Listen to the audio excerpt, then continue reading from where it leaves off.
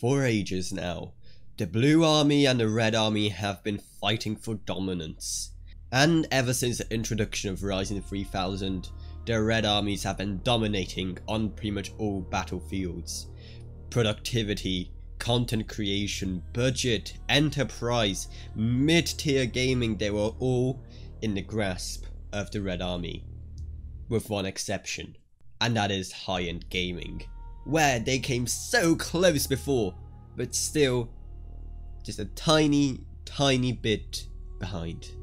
But a new hope has appeared in the form of the Ryzen 3950X that promised to finally end the struggle in all gaming related battlefields. And spoiler alert, it didn't achieve that.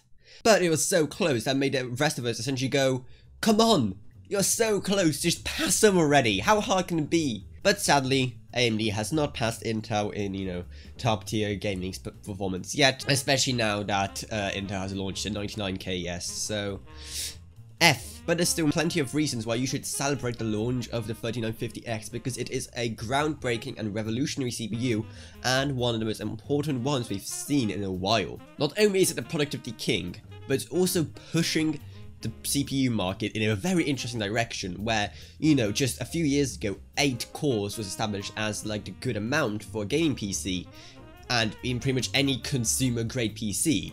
Now, Ryzen is just going, not 8 cores, who needs 8 cores anymore? Let's go with, 12 cores and let's go with 16 cores on our consumer slash prosumer lineup of Ryzen. And then for our real prosumer and enterprise, let's go with, 24, 32 cores?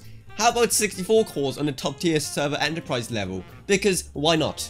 So in the next few years, we can definitely expect, how many cores there are in the system to definitely change, because the conventions have already been changing so fast, with AMD really leading charge on what the good amount of cores should be, and now that's going to be changing even more, because you have 16 cores in AM4, like, well done AMD. And another reason is gaming. Now again, it just falls so short of beating Intel and the 9900K and KS variant, and it just doesn't reach there.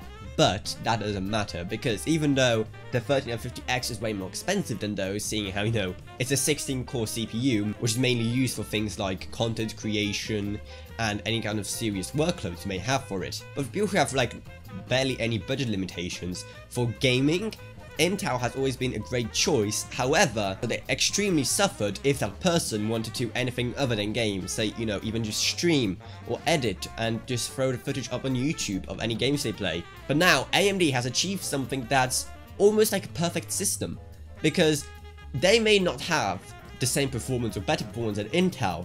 However, their CPUs, the difference is small enough that it really doesn't matter too much in the grand scale of things, and for the people who do want to edit or stream or whatever else, it's now way more viable to go for 3900X or 3950X, because they have the extra performance for streaming and editing, while they don't have to suffer having better game performance and worse streaming, recording, editing performance that will come with Intel. But those are just some of my thoughts. It doesn't technically launch for another 3 days, but all the reviews are out already, everyone's loving it, and for good reason. So let me know exactly what do you think is next for AMD, what is next for Intel, and when do you think AMD will finally snatch that final victory in gaming from Intel. I'm really curious to see what you think. Also, I'd love to thank my patron Barry Yule. Thank you ever so much for supporting the channel. Also, I have a Discord if you want to talk to me and other people if you love hardware. It's down in the video description below. But anyway, I hope you enjoyed this video. If you did, remember to subscribe, like, whatever. And I'll see you all in where I make next. Goodbye everyone. Goodbye.